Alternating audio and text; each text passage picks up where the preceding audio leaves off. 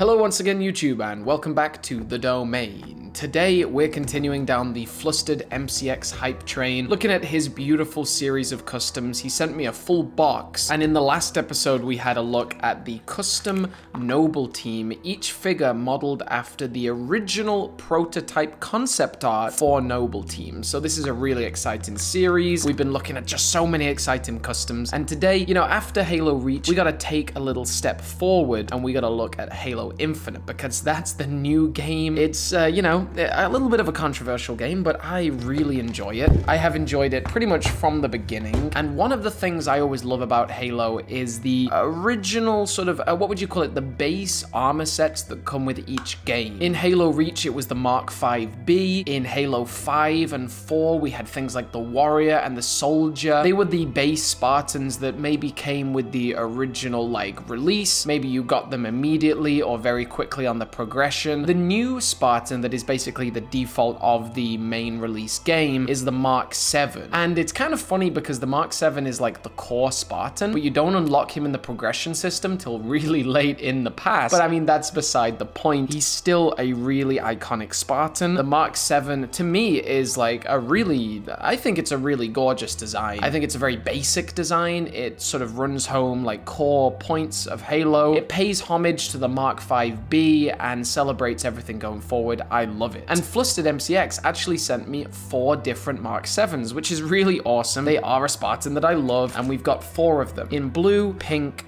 peppermint, and red. So we're gonna have a look at them today. There have been some really good Mark 7 releases so far with Mega. They've certainly had some good Halo heroes, and at the end of this video, I'm gonna tease something very special. So stay tuned for that. All right, which one are we gonna start with? I think we're gonna go with this blue one. This is really nice. I've noticed one of the funny things I always do in my videos is I say, this is. I'm always like, this is beautiful. This is really cool. All right, this is a, there it is. All right, the Mark 7. Gotta love those color choices. Blues, I mean, I love aqua. I love like all these different kind of blues running all the way through. I like that, like in the previous video, we looked at the Noble team and they're all very dingy, very dark colors, very photorealistic, but this is more like Halo Infinite style, sort of goofy sci-fi colors that obviously no Spartan would ever wear this unless they were going swimming, but I still really respect it. It's got a Covenant plasma pistol. This is obviously a custom, and I think it's meant to represent the,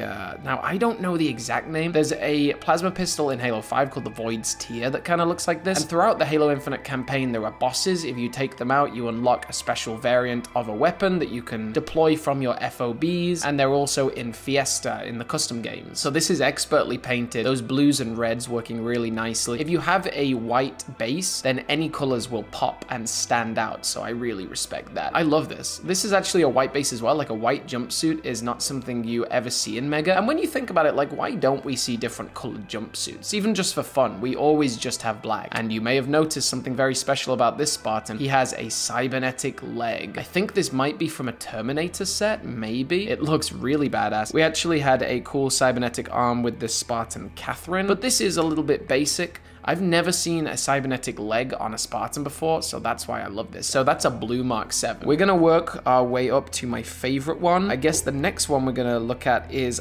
this a FaZe clan?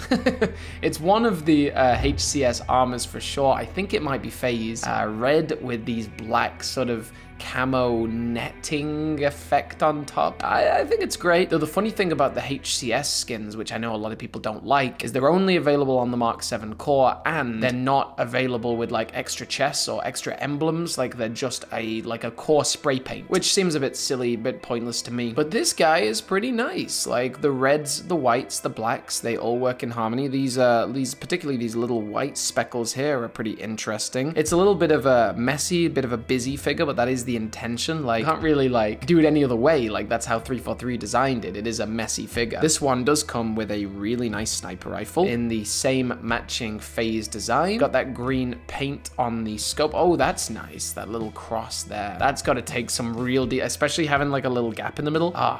Looking fantastic, FaZe Clan member. Can join FaZe Clan? Come join FaZe Clan. Give me your credit card details and you can join FaZe Clan. The next one is it's a very controversial topic, okay? Very controversial armor accessory. This is the cat ears the Halo Infinite cat ears. We actually have a figure. That's so funny. I mean, a lot of customers, I know G Customs Creations made a cat ears as well. And look at that custom chest. That is definitely an additional chest there. I believe this must be 3D printed. This might be one of LS3D's prints. Pretty much anything, like a lot of these little bits might be molded. Like this might be some green stuff, but when you see something unique like this, so clean, it's probably going to be 3D printed. And you can check out all of LS3D's work and actually buy some in the comments down below. I'm gonna leave a pinned comment and the description of this video. This cat wins my vote. I have not bought the cat ears in Halo Infinite yet. They were only in for like, I think once, maybe twice, but I know they're apparently meant to be the best sold item on the store. So you tell me, have you bought the cat ears? If you have, then FaZe Clan's gonna get you. All right. The last one for today. This is the one I'm building up to, and this is the one I'm most excited about. I think this is so dope. I'm actually in love with this so much. I messaged Flustered and said, look, I know I'm meant to be sending these back, but is there any way I can keep this guy? And he said yes. This is, wow.